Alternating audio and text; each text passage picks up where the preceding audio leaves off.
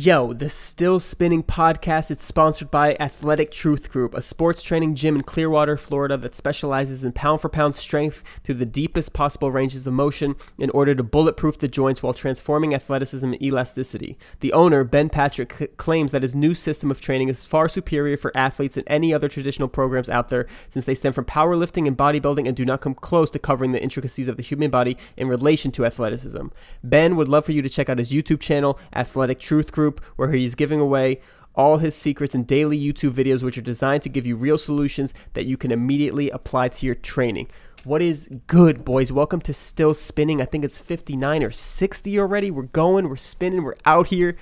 Today I had on my boy Skinkis. I got to meet him for the first time when I was in LA. I think it was already like 2 years ago. He's a super cool dude, knows a lot about training. I've actually watched him before I could even dunk. He was on YouTube doing windmills left, right that were just disgusting, and I would ask him how he did it, and it was just really cool to kind of learn about his story and get some knowledge on his training, and it was just so awesome picking his brain, and just a super nice guy, and it was great information, and he's a great example in the dunk community, and he's got some experience in the NBA dunk contest, helping Glenn Robinson the third, I think it was, second, I don't know, but just great experiences. He got to meet the OGs of dunking like Air Dog and Hanif and compete in dunk contests with them, and he dunks on people in games, and it's disgusting. Anyway, it was a great time. Chase, again, thank you, and I hope you guys enjoy. We still spin, and never forget that, boys. Everything under the sun and beyond. All right, see ya. Toodaloo. I just gotta work, and you know I'm doing that. Never stop, always on the track. Not in the path, never getting off track. Whatever I lack, add it to my bag. And I got plenty more where that came from. But my price is right, I never change, bruh. Don't get it done right. And that's every day, that's young life. All right, we're live, Chase. What's going on, man? How you doing? Not bad, not bad. First of all, I gotta say that is the dopest home gym I've ever seen. I've seen clips of it on Instagram, but that is amazing. Yeah, thanks, bro. Dude, is that Donovan? Yeah, that's from the dunk contest last year. That was the one you were in, right? Yeah, they used it. Kevin Hart was doing some promo for in Salt Lake for one of his shows and made that up, and I just happened to, Chuck sent me a photo of it, like from online or whatever, so I had somebody reach out and they just Dude, that's wild, dude. So I guess we'll get into that, but I guess going all the way back, how did you get into the dunk game? Because I saw you on YouTube before I could dunk, and you were one person I saw that had some good progress and things like that, got your head near the rim, at the rim, I don't even know, but I always modeled, I was left, right when I started, so I was modeling my windmill after you, I know that for sure. I think you probably remember I asked you how you windmilled for the first time, so just take me back to how you got into dunking. So it's been something that I've been trying to do for forever. I mean, it's as much as I can remember. Like, I started, I think the first time I probably saw somebody play basketball, I started playing, I was like 9, and then after that it was, you know, the hoops on the door, you know, right. Low hoops, all that sort of stuff. So just like everybody else, you know, you see it on TV, you want to dunk and do all that sort of stuff. So, you know, just hours and hours doing that stuff in my room on the Nerf hoops and all that. I started really trying to jump higher probably like late 90s. Back then it was just like Air Alert, something you saw in like in magazines. And, you know, since then I've just tried a bunch of different things, a bunch of programs, and eventually, like when the internet started, you know, forums and YouTube and all that stuff started really hitting off, it was, you know, just I'd spend all day just searching different forums, talking to coaches, and just learn as much as I could about it, try a little bit here and there, and, you know, just went from, you know, never really thinking that I was, you know, going to be able to dunk in games or anything like that. You know, the progress just never stopped. So, you know, it just got to a point where I could able to, you know, be involved more in the actual, you know, professional dunking sort of things. Yeah. So when was your first dunk? First dunk it was just after my senior year. Oh, how tall were you then? Same size I am now, 6 foot. I mean, it was a lot lighter. Yeah. In terms of height, yeah. Nice, man. What do you think your peak was with your vert? Last year, nice, 32. Man. Yeah, 32 was my peak. I haven't been really healthy since then, but yeah, definitely that was my peak for sure. At that point, I had multiple videos, you know, doing height checks towards the rim. Yeah. And you know, getting real close, if not right at the rim. Were you always left, right, or mostly? Yeah, I started I started training the other way when first time my knee started hurting. So I would just do the opposite plant warm ups, that sort of thing. And I could jump higher now off the opposite plant than I can off my normal left right. I can jump a little bit off of one, but nothing, just like getting a normal one hander, that sort of stuff. So after your first dunk, was it just like push the limit, see how high I can get, or was it like any specific dunks you wanted to hit? No, so I think I put a little picture of this, my goal sheet a long time ago. I think it was in like '08. I had been training for a long time, but I like was seeing real progress with them, taking it seriously, and I made a goal sheet. And at this time I was just doing like two handers, maybe like a reverse or something like that. And the goal sheet was, basically the initial was like to do a windmill. Yeah. Then it was, getting outlandish. It was like between the legs, which I never really thought I'd get to that point. But getting between the legs dunk was on there.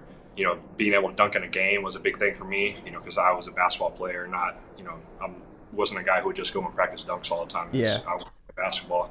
So it's about being able to dunk in games, being able to do, windmills and 360s and that sort of stuff in games. And then, at the top of the list was, getting my head to the rim. And, at that point it was nowhere, like I said, it wasn't really like a realistic goal. It wasn't something that I really thought I would achieve, but just figured, have big goals. Always. And, you aim for big things, more than likely you'll get at least closer than you thought you would. Definitely. That's awesome. So as you made progress, did you like, I'm having so much more trouble with my dribble dunks, and you said game dunks, and I've seen your game dunks, especially that famous one you have that, like, I think it was like a buzzer beater or something, inbound alley-oop. That was disgusting. Anyway, I've seen a lot of your game dunks. Did you have any trouble when you got your progress, or did the dribble dunks just kind of go with the progress as well? No, that was something I always practiced, and being that I'm more of a strength jumper than I am. Like, I'm not really a natural jumper, so it wasn't like I was much better off the run than I was off one step. I was always better, even off one step than I was off the run coming up. I eventually got much better as my technique got better. So I jumped the run, but initially it was all power based, and so I had a lot of reps, just that one two steps in close, and even now that's probably still my strength. So, that's dope. So did you have any specific drills? Okay, so when you progressed, right, made progress, you got your first dunk, did you have like any plateaus or anything like that? Because right now I'm stuck at like 42, and then like... Yeah, I mean, I've been doing this for, 15 years. Yeah. So it's, I've had lots and lots of plateaus. But it's, and it was more, I'd be really serious on training for a while, and then I'd kind of just stay with it, but not take everything quite so serious, and it would stay the same or maybe go down, or I'd train really hard and get to a new peak, and then it would plateau, or it might go down a little bit. I might start getting a little bit I might get a little bit of pain here and there, and my hurt would go down, and then I'd train again, get it back up, maybe a little bit better, and it would go back down. Just big hills and valleys over the years. Basically, the way I looked at it is over time, over a year, 2 years, if it was, if I was seeing progress consistently, then it was, then I was in the right direction. It didn't have to be, every 4 months I had to be jumping higher. Did you ever get at a point in your training when the training you were doing, you had to, like, got you to a place and then you had to switch your training in order to make progress? Or you just had to, absolutely. Okay. Like I said, I've tried a bunch of different programs over the years. I've worked with, I've worked creating programs, and I've worked training people, and I've talked to tons and tons of high-level coaches over the years through forums and, meeting them in person, that sort of stuff. And it was just a never-ending kind of search for the next best thing. Like, I don't think that any training right now is perfect. I think there's always going to be some new thing that comes out that, is just that a little bit better. And so I've taken tons of things that I've learned from people over the years, put them into my own training, tried them out for 3-4 months, see how it went. Over the years, a lot of those things worked. I wouldn't say that they're all, one is better than the other, one is the best. It's more that they're different stimuluses. So my body would get kind of used to one thing. I'd try something else out that's a new stimulus, get a little bit better with that, and then just eventually they all added up. That's dope. And most of them, would you say like most of your progress is strength correlated very directly with that? Absolutely. So for me, the stronger that I get, I jump higher. I mean, that's pretty much all it is. As long as as long as I'm still jumping. Like That's the key. I Yeah. have I have gotten a lot stronger, in the past couple of years. But with wear and tear on the body, I'm not jumping nearly as much as I used to. Hmm. But before, as long as I was able to still jump and still play a lot of basketball, still get max effort jumps in. If I got stronger, I definitely jumped higher.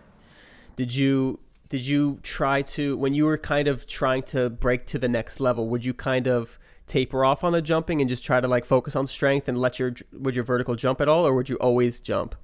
No, like I said, I mean, basketball was always my first and foremost.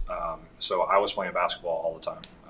Even when I was training heavy and, jump training 5 or 6 days a week and getting, extra jumping in, or like having a quote unquote dunk session, that sort of thing, I was still playing tons and tons of basketball. I was always playing, 2, 3 hours a day, 5 or 6 days a week, just tons and tons of basketball. Nice.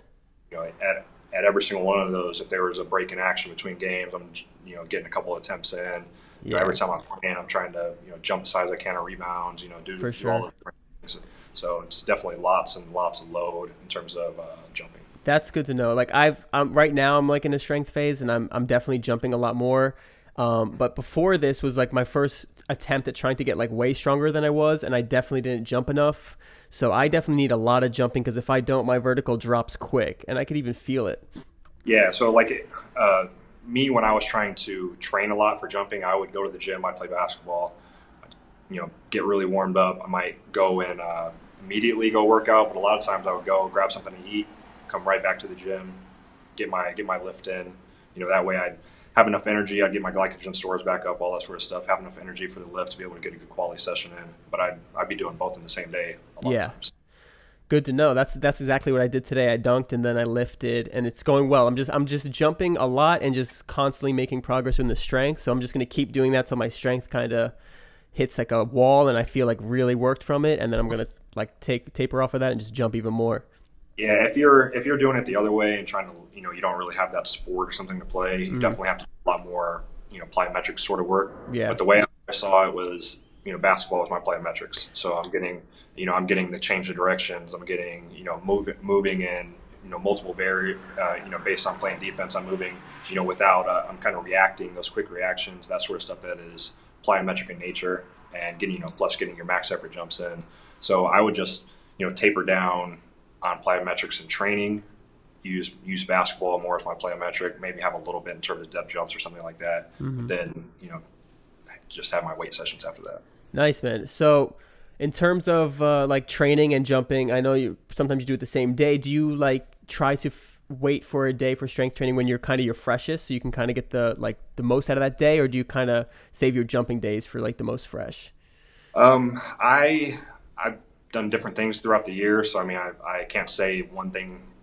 I do this one style, because I have experimented with a bunch of different things. But kind of the way I see it is, a lot of this jump training that you see online is based off of track and field style training, where it's block periodization, it's prepping for a meet. So when you're doing this training, it's not to be your best every single day. It's to be your best at the end of the cycle, Right. which would their championship meets or whatnot. You're still doing your training regardless, whether you're sore, whether you're not your absolute best. So that's kind of the way that I always saw it. So even if I wasn't my 100% best, which I'm hardly ever my 100% best, it's I'm just going to get as much work in and do the best that I can that day. The other thing I would say about it is that I've been doing a high volume in terms of training for a long time, so my body is a little more adapted to that than most people would be. Just advising somebody who maybe just started lifting weights, or who maybe doesn't play that much basketball, to try to do the same thing that I do would not be ideal. Right. The body might break down a little more, but like I said, over time I've just built up that tolerance to be having that much volume. Nice. Yeah, I'm starting to build up a lot of volume as well. That's a good feeling, because it's like you can just keep increasing, and it's like I feel like every time I need to try to jump higher, I have to just go even harder, and that's it's fun, but it's also challenging. How big are you on mobility? You still have you have a full day for that, or is that just part of your secondary workout? Yeah, it's just part of my secondary workout. I mean, warming up to play basketball, I do a little bit of that sort of stuff. So I'll do some like lunge matrices, kind of getting those deeper ranges of motions. I do it as part of my lifting. So, so I'll throw in, some, heels elevated, try to get full depth on squats, do more. I've added in a whole lot more lunges recently than I used to do. I guess my focus back then was a lot more on general strength and not so much on the mobility. But now that I've, gotten older, have some injuries, things like that, definitely mobility is a big part of what I do now. After talking to a few guys, a lot of people, a few of them think that like mobility allows you to get that strength and allows you to kind of hit that next level of athleticism. Do you kind of see that, or is it kind of more of just a health thing? I mean, so I hear a lot of the people, and I know the people you're talking about, and there's a lot of, people drawing a hard line in the sand, and, they can, if you look at actual studies, there's tons of science on both sides of the issue. And the way that I've always looked at it is to try to do a combination of both. It's not all full range of motion. It's not all partial range of motion. It's both, So I want to do enough full range of motion to where my body is strong at, the weakest angles. So basically I can keep myself, training, keep myself available to play. Cause that is all, when it's all said and done, that's the biggest part of it, is being available to train, being available to go out and play your sport. So that is a huge part, getting in those full range of motion, keeping yourself healthy. But at the end of the day, when it comes to performance, you also want to push those high ranges of motion, to be as strong as they can so you can output as much force as possible. So for me, it was a combination of both. Nice. Yeah, my mobility's terrible, and like right now during this strength phase, since I'm trying to get stronger, it's definitely one of my focuses to try to stay mobile because it keeps me healthy, feels like I recover a little bit better, but it's definitely taking a toll. Like this, I did squats today, and it's like I'm gonna stretch again tonight, but I know it's just gonna be like tightened up. So I'm gonna try. Right now, I'm not too concerned, but after I kind of drop the weights, I'll probably get back to more mobility so I could heal up and not keep everything balanced and things like that. But it's tough to stay flexible.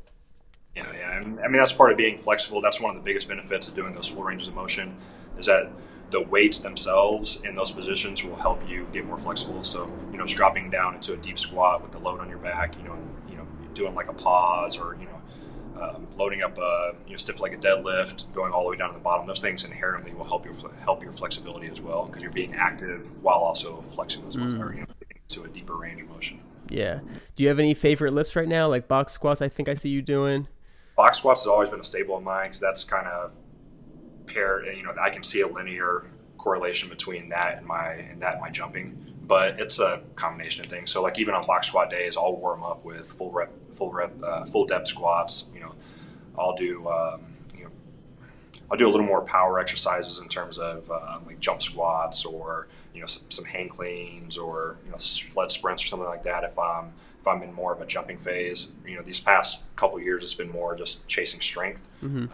But yeah, I would say box squat is probably my overall favorite. I like that. I think I got to add that back in. I've been doing full squats recently, heels elevated, just because inflexible, but like those feel great. But when I did box squats back in the past, those felt great because I felt like I could load up a ton and just be comfortable with that. Yeah, and it's also how much it takes out of you to, for somebody like me who was playing a lot of basketball, between basketball practices, games, all that sort of stuff, you want to do something that's a little less taxing, to where you're getting a good workout in, but you're also able to compete the next day. It's not like necessarily track and field or something like that, where a lot of these workouts are from, where you're going to do your full squats and then you're going to really feel it in your knees and all this sort of stuff the next day, in terms of your performance. It's a big reason why I'm not as big on deadlifts as I am on squats. Like I'll do variations of it, but I'll usually use a variation that allows me to be lighter my load than, say, a full conventional deadlift. Basically because when I do those, I really feel it in my hamstrings and all that sort of stuff for days and days after. So, it's finding those movements that you can push, but also keep you, having high quality sessions the next few days. Nice. That's cool, man. So going back, when you did the Sprite dunk contest? Did you I never did the Sprite dunk contest. I did the Sprite uncontainable game. Oh, okay. Oh yeah, that was awesome. So you did some contests though, right? Yep, yeah, I've done quite a few. So I did Dunk King, did City Slam. Oh yeah. Which one was your first one? Like what first dunk contest? My very first one was in California. It was a charity event. It was with at the time it was Air Dog. It was Hanif, so Young Hollywood, a couple other guys from out there in California. How So much? That sounds awesome, dude. How much were you dunking at those point? Like, where were you at in your dunking? windmills, 360s, those tap dunks, that sort of Yeah. stuff.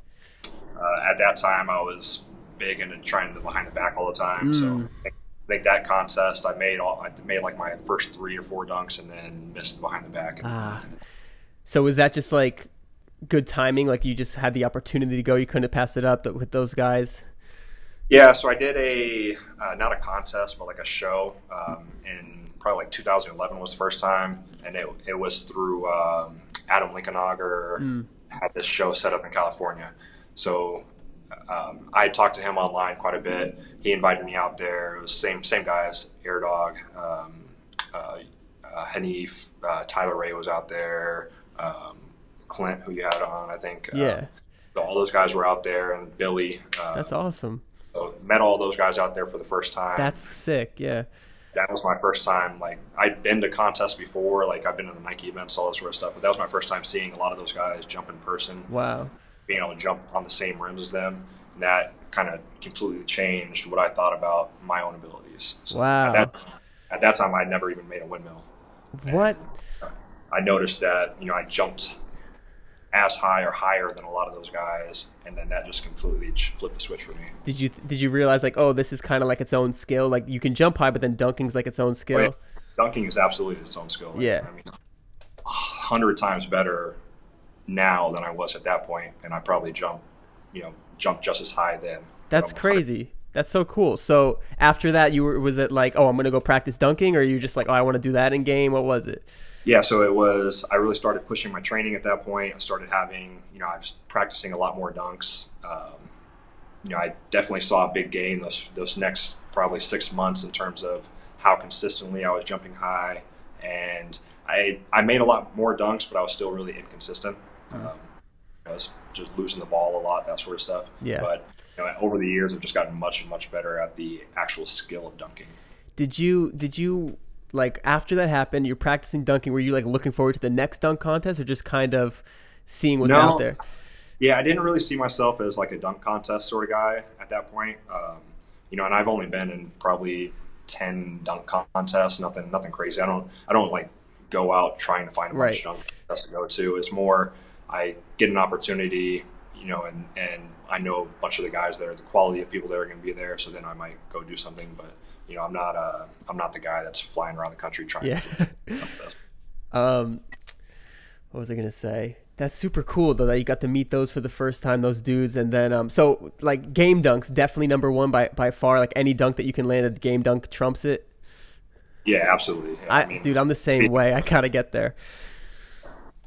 yeah, being able to do I've pretty much made everything that I do in like a dunk contest situation in games besides the one that Larry Nance did in the contest this year.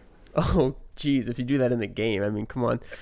I've tried it a couple times. I'm Yeah. not afraid. Dude, so in a game, just favorite dunk to do in a game is like a trick, like some nasty trick, or a poster, or alley-oop. What is it? Yeah, I mean anything with body contact is Oh, obviously, but I've done 360s and windmills and that sort of stuff. And those are always cool. dude, my dream is just to poster somebody and literally poster it up. That's amazing. That's so much fun. Are you from California originally? No, I'm from Texas. Oh, okay. So what brought you to California? I'm been out in Vegas. So I live out in Vegas, and basically my mom lived out here when I was a kid. So I've been out here off and on, and then for what I do for work, this was a big hot spot when I got out here. That's interesting that the dunk life kind of started there too, and you got that's like such a great hub for it. So Yeah, it's not too far from Cali. It's a nice place a lot of people visit. So yeah, I definitely got to meet a lot of the guys who I got inspiration from through being out here. that's pretty cool, man. How did you kind of get into it with Chuck and TFB, and then like ending up at the dunk contest, the NBA dunk So contest? I met Chuck for the first time in like 2009. It was at the Nike 3-on-3 dunk contest with it's like probably T-Dub's most famous contest. James White was in it, all this sort of stuff. So I just happened to be walking down and saw James White and Chuck, and said what's up to James White, and Chuck mentioned that he'd seen my videos, that sort of stuff, which is pretty. I barely put anything out. Yeah, it's really cool. Chuck, like me and like some of these other guys, pretty much watched everything on YouTube with dunking back in the day. So he's probably seen everybody's videos. Right. But so we met then, and then over the years talked a little bit. Because it's not a huge community, especially back then on YouTube and a little bit of Facebook and that sort of stuff. Anyways, he put out a status basically asking for some help for City Slam. And I was like, you know what, I can travel a little bit. So I hit him up, and he was like, it's perfect. Like, he took it down right away. He was like, you're the perfect dude for it. So we ended up meeting and traveling and doing some of the City Slam stuff together, and just became good friends after that. In terms of the dunk contest, so he's obviously a guy who a lot of people recognize through Team Flight Brothers, that sort of stuff. So people, kids growing up, they watch the videos. Guys that are big time high school athletes, they get their videos on there. So they all end up having a relationship with Chuck through that. Talking through the social media or whatnot. Then he gets involved with high school dunk contests, college dunk contests through working with Intersport, and being basically their go-to guy for dunk contests. He gets to meet all these guys. So anyways, over the years, when these guys started getting into the NBA dunk contests, either them or their agents, started reaching out to him.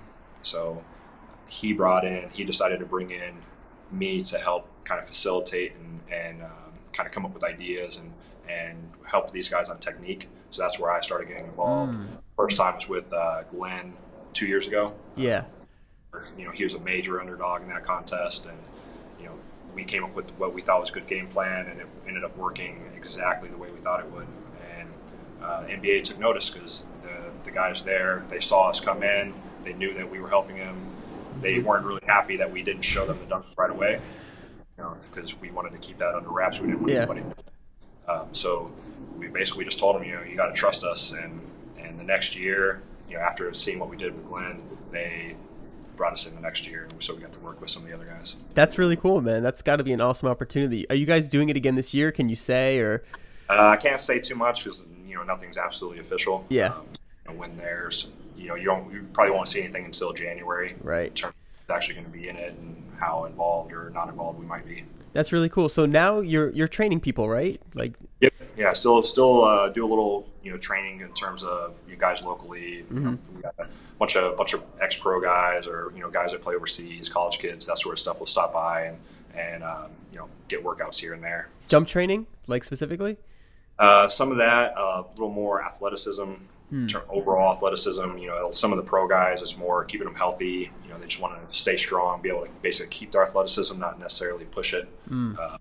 Some of the younger guys, it's more really developing and pushing that. It's just really jumping. Is that something you want to do? Like, would you like to be like full-time trainer, or? I've thought about it, and I've had some opportunities over the years. Fortunately, I have a decent job already, so it's kind of a balance there. Where if it was something that I could make comparable money and do it full-time and not have a risk, then I would absolutely do it. But family and kids and all sorts of stuff, so I got to weigh that risk factor. That's really cool, man. So any goal, like when the dunk community kind of like when social media pretty much came out and like dunk community got its own kind of just community, I guess is the right word, but what were you thinking? Because you were already deep in the game, like been in contests, been seeing these like pros and things like that. What did you think when like it kind of blew up as its own sort of separate thing, and kind of where it's at now? It's kind of like branching off from basketball. Yeah, I mean, it's kind of always been that way. It's just been a little more. I would say, like in the early days of Facebook, it was more. It was obviously smaller. It was YouTube commenting. It was guys just commenting on videos back and forth. Instagram wasn't out yet. Instagram makes it a lot easier since you just have a small video and you get to comment and DM back and forth a little. I would say easier, and it's easier to find those sort of videos. They get shared so quickly. Back with YouTube and that sort of thing, it wasn't like you could just share the video to all your followers, something that that quickly didn't quite work like that. But a lot of guys did, in the community that ended up becoming bigger members, or like guys who were more successful in the dunk scene, did reach out and did talk to each other a lot. I met Chris Staples doing events before, long before he was Chris Staples. I had Jordan Kilgannon, for instance, was he was the young kid who was trying to learn how to jump higher. He would mess with guys. It's funny looking back now, seeing seeing old Facebook posts, and Jordan's asking me about jumping and about lifting advice and that sort of stuff. And Billy just sent me one on his old video. I think he was doing like just a basic reverse off a lob, and it was like 7 years ago, and it was me commenting, "I want to do this. I just started jump manual," or something like crazy. It was hilarious. Right. That's how it is. I mean, it's always kind of been that way. It's always been that community. Now it's just a little easier and a little more, I guess, transparent in terms of you can see who's talking to who. So when you said that first time you met Hanif and those guys, it was like kind of blew your mind, like what your own abilities, what you could push yourself to do. When did you discover Team Flight Brothers on YouTube? Because when I did, it was like, this is like the next level stuff. No, and that's absolutely what it was. Like, I mean, I was already an adult like when this stuff happened. I'm 33 now, so this stuff was, I wasn't in high school. I was already an adult and already doing all that stuff. So I saw the first video I saw that really blew my mind was David Thacker. Right. So there's a David Thacker video. I don't remember if it was on Flying 101 yet, or if it was on like his original. I don't remember what channel it even was. Mm-hmm. But David Thacker and Mike, I think Hatcham, or it was like Playground something, right? Exactly. Yeah. So these guys put out this video, and it's like David Thacker was my size. He was a little more built at the time, but he's 6 foot tall and doing these dunks, and I never even knew that was possible at that point. So that just completely just opened up new horizons, and that's kind of a big advantage that I see for today's generation. And that is that all this stuff is so visible, and it's just you can see it, and it happens so regularly on social media that a lot of people grow up knowing and believing that that's them.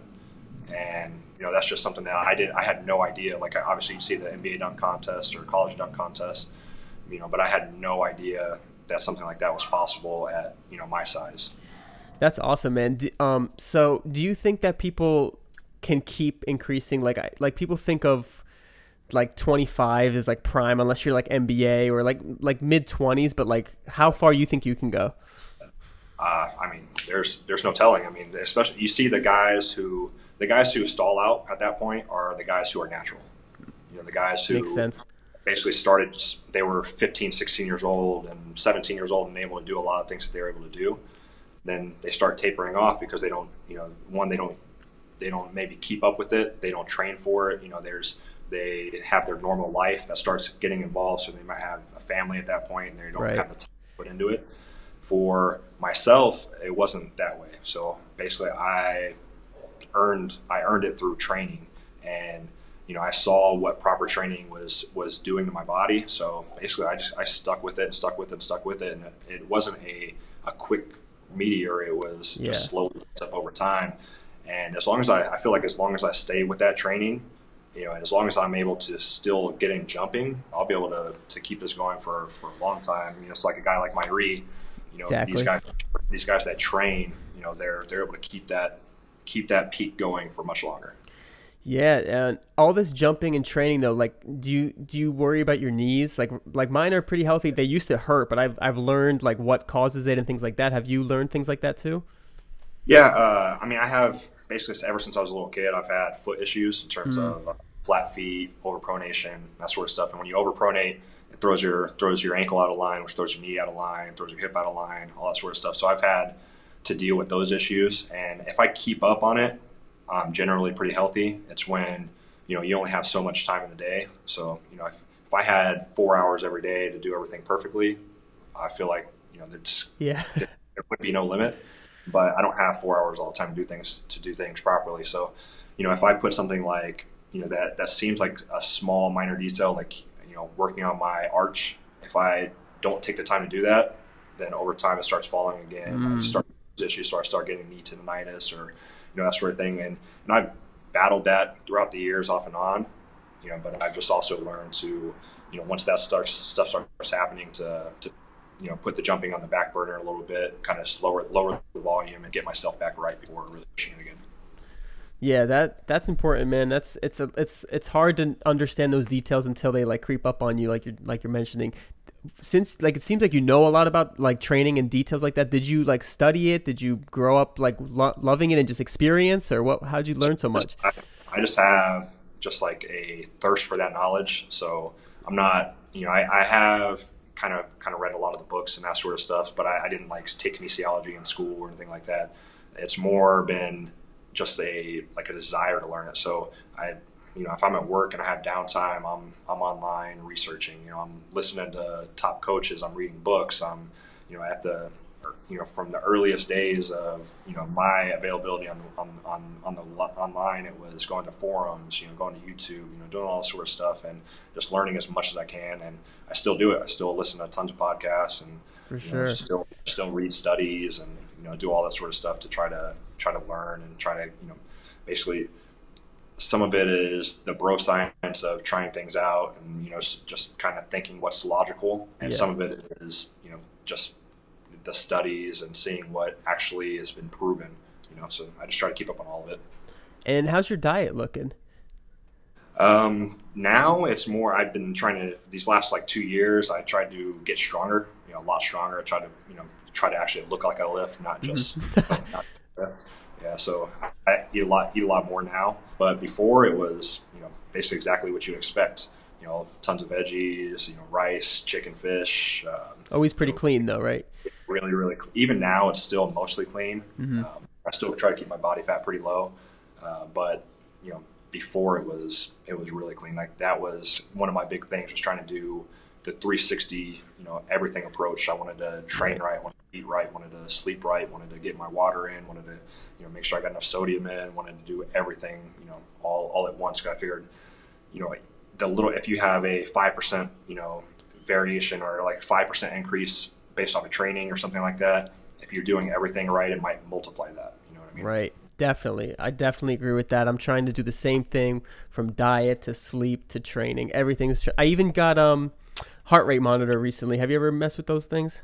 I mean, I've read a lot about it. I've never bought one personally, so but I definitely see the benefits of it. It's the heart rate variability one. It's actually really cool. I just started about 2 weeks ago. My baseline was way off because when my first reading was like the day after squatting and dunking, so it was kind of low.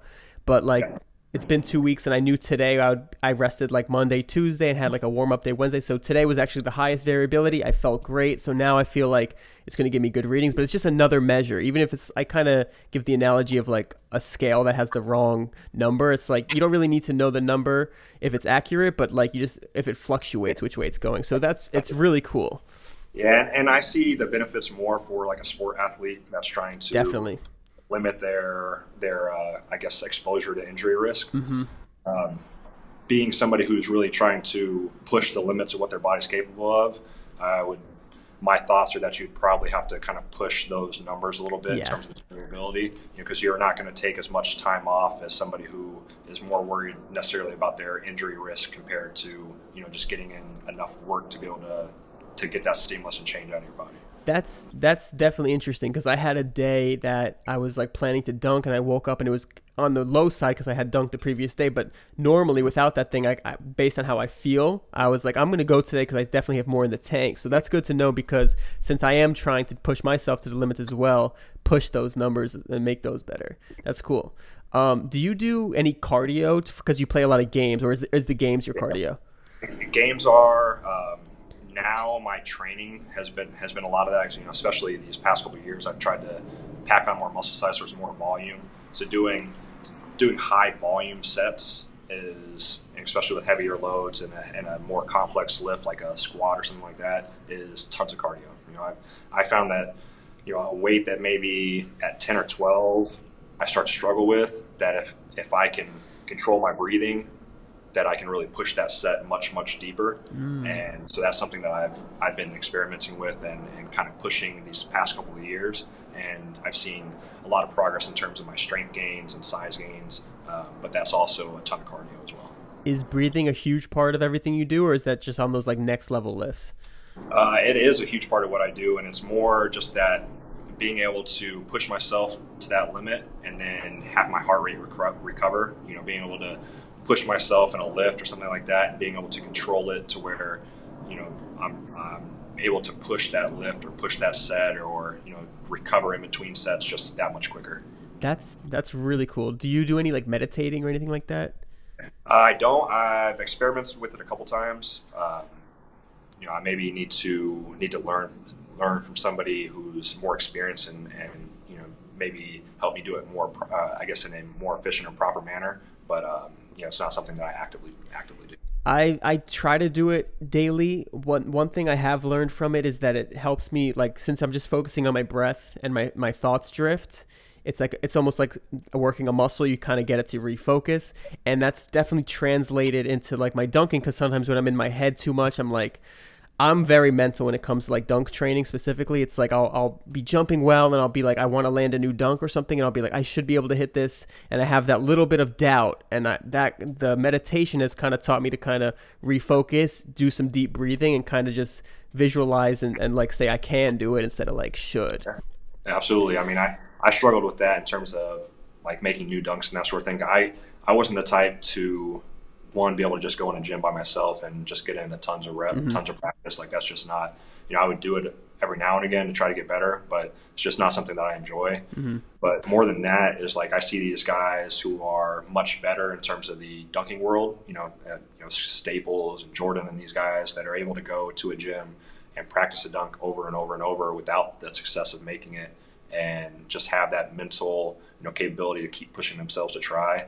And it's just, you know, if I miss something 3 or 4 times, I would want to do something else. Like I'd want to get a make in. You know, that might come back to it, but I want to get a make in here and there to just kind of keep that kind of that mental, you know, keep your mentality dialed in. Is Right. something I'm trying to do. Is it you like miss a few times and then just try to jump as high as I can on the next one to just make it. It's tough. Yeah, it's definitely like, did you ever practice when you were trying to land dunks? Did you ever do like low rimming or anything like that? Not so much. We don't. I never had like an adjustable rim. Like I said, it's more because I'm a lot older than a lot of these guys, Yeah. so I didn't have, you know, I wasn't playing basketball in the backyard Yeah. on low adjustable rims. I would just go to the gym, you know. So there was a couple rims around here that are like 9, 10, that sort of stuff. So you know, you definitely try to push it a little more on those days when I go to those gyms. But I would just go to whatever gym I could get the best run at the time, and just try on wherever I was. It's awesome. So you still, it was that league you play in, is that the Vegas League, I think it was, or I've played in a bunch of different things, but yeah. are you playing in one now, or? Yeah, right now I play at a Lifetime League. Oh, nice. I Yeah, love so those gyms. they have the, you know, the local leagues, and then it's all like national. So we have like tournaments and that sort of stuff nationally. Oh, wow. So do you travel for those games? Right now it's like you have your local leagues, and like over the summer we travel to New York, playing a tournament. That's awesome, man. Any goals of like trying to make it somewhere on a team, like semi-pro, anything like that? I played semi-pro, that sort of stuff. Nice. I've already done that. Now it's more, you know, I'm just trying to stay in shape and, you know, have fun and be Longevity? that competitive kind of outlet is more what I use basketball for. That's cool, man. That's really cool. So where'd you play semi-pro? I played here in Vegas. They had the little, you know, semi-pro team, so I played here. That's fun, man. Was that fun? Was it dope? Yeah, it's cool. It's you know, it's something I wanted to do, you know, to basically say I did it and Check it kind off. of get that experience. It's not you know, it's far from glamorous, but yeah, I do like, you know, going to the practices and being able to be, you know, you have those sort of things where you can compete with, you know, higher level competition than just go into your normal pickup or something Right. like that. So I from a competitive standpoint, I do enjoy it. But like I said, I have lots of commitments from, you know, working a ton to, you know, family, having a couple kids now. So, you know, it's more time management and just not having that time to, you know, be able to go and do a couple of practices and a game every single week or something like that. Yeah. Are you pumped to see what your little boy's going to be able to do? Yeah, I mean, it's exciting. He's getting that age now where you know, where he's getting into sports. Wow.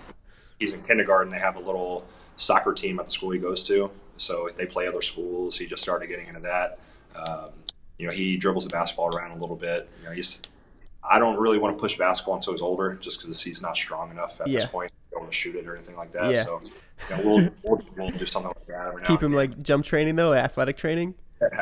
He does some squats and push-ups and stuff. That's awesome. well. If I'm gonna lift and he's home, I'll bring him out here and he can do his homework. Dude, he's draw, gonna be whatever. flying, dude. He can be in here and see that I'm, earning what, my athleticism doesn't just happen. Yeah. I gotta spend the time and earn it. I want him to kind of learn that. What would be some principles you teach? And it's pretty interesting when he gets a little older.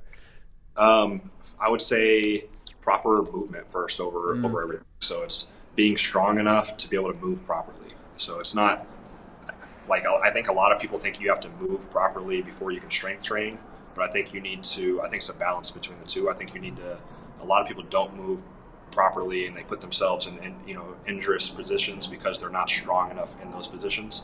That's so interesting. I think I definitely want to kind of push that, being able to, to be strong enough in those deeper positions or in the, the side to side positions, that sort of stuff, to keep him healthy so that when he plays, he's not going to get hurt. And then we can always push the strength after that. Do you think, would you want him to go track and field? Because that's something I regret not trying out for and not doing like in high school. I mean, some of it's going to be on it's natural selection on, I tried out for the track team when I was young and was, nowhere near being fast. It's like you can run long distance, which I just didn't want to do, or you're just not good enough to be a sprinter or to be a jumper. So, yeah, for me, it wasn't in the cards, but he'll have an advantage in that, we start working on some of those things a lot younger than what I did. Like I didn't really play sports other than in the neighborhood growing up. So, basketball was the one thing besides football that I was actually good at, not naturally, but like good at in terms of compared to my peers, so with him, hopefully, with starting early, he'll have a little more of an advantage. Dude, he's gonna be a little freak out over there, dude. The home gym's gonna be awesome. I see my daughter being the athlete. She's got that crazy, like, kind of, competitive attitude. So I think she'll probably be it's cool to see more and more women dunking too. It's like you never used to see, you saw like one person. Now it's getting way better. That's one thing I really am kind of interested to see, is if she, has an aptitude and has a desire to want to do it, to see how far, I might be able to push her athleticism, if she's willing to put in that sort of time and effort. It'd be kind of interesting to see how far that can go. How old is she now? She's only 2. So okay. It's more just mentality at this point. You can see their personalities and mentalities from a young age. That's super cool. I know this is on topic, but a little more detail. I learned from another podcast. I don't know if you listen to Joe Rogan. Yep. I listen to him all the time. Did you hear that one where he mentioned about like how genes can be the ones you pass down on, you might be able to alter them or something like that? Like, and you train so much, you jump so high, your kids are going to be probably jumping out through the roof. Hopefully. That'd be great, but we'll see. Yeah, I just thought that was so interesting because it's like, it's probably true, but I don't know to what extent and if they get the right genes. But like for all these people jump training, it's like the next generation of these kids that have all these parents training is going to be wild. Yeah, I mean, my dad was really strong. He lifted weights his whole life, so I kind of see myself morphing more into his body type now. But my wife is really fast, so that was her thing. So hopefully they get kind of a blend of that. Yeah, my dad was super strong too, but more bodybuilder, no mobility. So that's why I'm kind of like bodybuilder-esque with no mobility. But yeah, I'm trying to counteract that. Whoa, no worries. Anyway, I guess to end it, do you have any goals, or like, I know you want to get healthy, but after that, like, well, first of all, what's bothering you right now? I've had basically left leg issues. So basically it starts at my feet, and I fix one thing, whether it's my ankle or my Achilles or my knee or my quad, and just kind of finds the next weak point. Damn. So it's just a constant battle of going through all those and at the same time trying to fix the root problem. Yeah. So it's just a never ending cycle. But yeah. It'll feel really good. And then when you push yourself to that's basically how my whole training cycle's gone, is like you feel really good, you get all that stuff in order. And then once you kind of hit a point where you're better than you've ever been, then it starts, they start creeping back in because your body's not that load. That's exactly what I'm having trouble with. It's like, I feel like I finally have figured it out, like the right amount of lifting and jumping where I can stay healthy and maintain my vert. But it really feels like every time I go jump, it's like holding it. Because if I don't jump well, it's like it's going to drop. And I feel like all I'm doing is trying to hold it. It's going well now, but that's the game I'm playing. From listening to some of your podcasts and stuff in the past, I would say that like from all the experience I have in terms of doing programs and like lifting cycles or designing my own programs and kind of pushing them, just know that you can't really gauge how you're going to feel based off of that first 4 or 5 weeks of the cycle.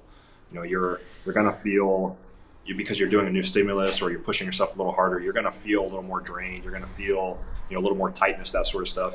But if you've designed it properly and you're kind of once you kind of adapt to those initial changes, you're going to see the progress start stacking up from there. So I wouldn't really gauge anything until around week 5 or so. Okay, let me give you a quick breakdown of what I'm doing and let me get your opinion on it. So I started my strength phase mid-July. I think it was like July 20th.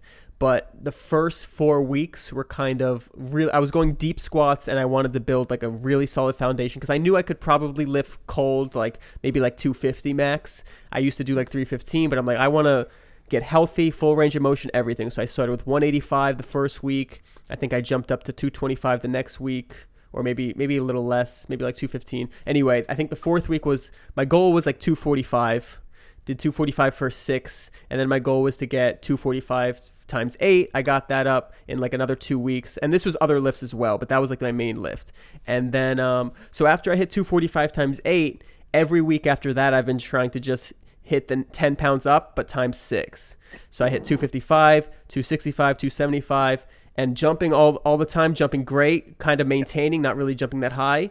And now I hit today 285 times 6. And the other weeks I hit times 7 because I kind of I guess I was like really building strength. Today 7 was rough, but I hit times 6. And then my second and third set I did times 4 times 4. So my strength is still going up. What do you got to say? So I would say that as long as you're still seeing progress, that definitely stick with it. Yeah. Basically, anytime that you're doing a new lift, so like you said, going to full squats when you hadn't been doing that in a while, you're going to initially see gains more just off of learning the lift and getting used to the lift than it is necessarily strength gains. Yeah. So, I wouldn't gauge the strength gains like if you're going to say, oh, well, I'm 30 pounds stronger or whatnot. Right. That was the first 4 weeks was like, I knew it was like. Yeah. You're not really 30 pounds stronger at that point. You're just better at expressing it through that lift. But if you're getting stronger, or if you're able to do the reps faster, or you're able to take less rest, in between reps, that sort of stuff is all progress. So, I wouldn't just monitor the overall strength gain. I would also kind of keep an eye on those other factors, specifically how fast you can move a load.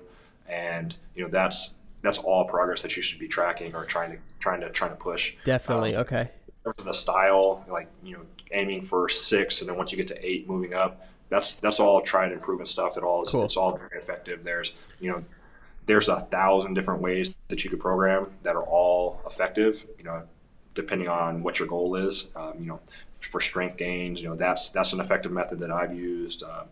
5x5s. You have your 1-3-5s. You have 20s. You have all kinds of different things that are all effective. They're all just different tools. And just once you stall out and you see that you're not, over a couple weeks, you're not getting any more progress with that lift and that style of training, then you just change one of the variables, whether it's the lift, whether it's the tempo you're using, whether it's the program style in terms of the 6 to 8s. You just change one of those variables and see if you can get more progress out of it over time with the next variable. Nice. Okay, that's a good game plan. So mine basically is, so I hit 285 today. I think I'm gonna shoot for 315 times 6, not next week, but like in a few weeks. And the reason I choose 315 is because that's the most I've ever lifted. I think I did times 3 once in my life, but times 6 would be like a strength level I've never even been near. So once I hit that, I'll probably take a break from the lifting, get my athleticism back to a peak, and then probably get right back to strength training. One thing I would look at in the future, I would definitely stick with what you're doing for now, because you don't want to just switch to switch. If you're having progress with something, stay with it. For sure. There's going to be time to try and do things later on, but try a contrast style of training, because that way you'll get. That's one of the things that one of the most effective ways that I trained was contrast style, where you're doing, you're hitting the same sort of lifts, so a squat pattern or deadlift pattern or whatnot, through different points of the strength curve. So, okay. A slower, heavy movement paired with a loaded jumping movement, paired with an unweighted, body weight. Okay. As much as you can. And then if you have means to do an overspeed method, that sort of stuff all paired together in one cluster set. where you're going from one Wow. to the next to the next, basically is in my opinion, a very effective way to kind of tell your body that you're not only getting stronger, you want to get stronger in this lift, but you also want to use it for moving faster. Exactly. That's very interesting, because that's kind of why how I used to lift in the past is like every time I lift, I definitely feel the need to jump soon after, like within 2 days minimum or maximum, because I feel like I just lifted it. And as we were talking about, like I have that bodybuilder type physique. It just wants to get like big and slow. So yeah. You could do like a simple setup that, other people have used and I've used, is to do something like a set of 4 or 5 on a squat. Okay. Something moderately heavy that you're working, it's making you work. Then like 30 seconds later, you're going to go into a loaded jump. So you're going to go, probably 20% of your body, 20% of your squat weight, and you're going to do a loaded jump with that. And then you're going to wait another 20, and that's the same thing. Like a set of like 5 or 6? Maybe like 4. Okay. So you don't want to wear yourself out. You want to get quality work in. Then you're going to go, 20, 30 seconds later into an unloaded jump. So just jumping as high as you can. And you're going to do the same thing, maybe 4 reps, just quality work. And then if you have means to do an overspeed, so, you have some bands or something you can hang from the ceiling, speed, you do the same thing, 3 or 4 reps of that. You rest in between sets, for your 2 or 3 minutes until you feel completely fresh, then go back through it again. That's really cool, dude. I'm definitely going to do that once I finish this little phase. But that sounds really cool, because it's like, because the problem is I tried, I don't know if this is contrast training, but I did like hex bar deadlifts. And then immediately after every set, I would do like depth jumps. Yeah. Did that be contrast? Yeah, it's similar. And basically a hex bar deadlift is more of a squat than it is a deadlift. Basically the same kind of squat pattern in terms of how your muscles are moving. So you could use that on a squat day instead of like a box squat, or instead of a full squat, something like that. A hex bar is also a lot better to use for your loaded jump than just like putting a barbell on your back. Yeah. The way your body moves in a hex bar is a lot more comparable to the way you'd be doing it unloaded. There's lots of different styles, but you can do the same thing with a deadlift variation, more posterior chain, and instead of making it jumping vertically, you'll do like a broad jump, something like that, where you're getting a little more of that posterior chain involved, a little more of that same kind of movement pattern.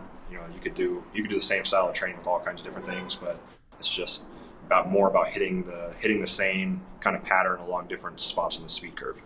I love it. That sounds awesome, dude. I'm looking forward to doing that. Anyway, back to you. What are your goals? What are you looking to do when you're healthy? So once my foot is all the way right and strong again, I definitely want to make another run at jumping higher. I feel like I'm stronger now, or at least as strong as I was last year. So if I can just jump a little more, I feel like I'll be able to jump at least as high as I did last year. Yes. And if I have a stretch of 3 to 6 months where I can push that, then I might even be able to jump that much higher. What would the vert be? Like if you jumped higher than you ever be, what would that inch number be? So the highest I've ever jumped is right at level with the rim. So I've got a few videos doing that. Got a little scar. Love it. You need that. Yeah. That's crazy. That's exactly the highest. Jumping higher than that would be, right around that 48, 48, 49-inch mark. So that's a goal. Right now, I'm not jumping at that level. Right now, it's more just I have the strength, but I'm not jumping as much, to express it. But like I said, a few healthy months, and I think I can push right back towards that. Dude, that's dope. You just gave me a new goal. I want a skull scar. That's my goal. That's definitely a goal of mine. All right, man. Well, Chase, thank you so much, man. I really appreciate making the time. I definitely love to have you back on anytime you want to chat. We could talk about anything else, whatever, but this was great, man. I really appreciate it. Absolutely. Thanks for having me on. And I said, I'm just glad to help the community. And hopefully, like I said, when I started putting all this stuff out, it was more to just be an example to guys like how David Thacker was an example to me in terms of what potential was. I just want to be an example to those other guys who maybe aren't David Thacker at 19 years old or whatever, to say that if you really work at it, you may not reach that level, but you can definitely improve. You can, who knows how far you can improve, and I'm, a living example of that. And that's great to hear, because I'm literally kind of following in your footsteps. You're definitely an example to me, so that's super cool, man. I really appreciate it. Thanks. All right, man. We'll talk soon, and I'll hit you up. I'll definitely hit you up soon. All right. Take it easy, bro. Oh, that's the anthem right there. Tried to make an intro. Ended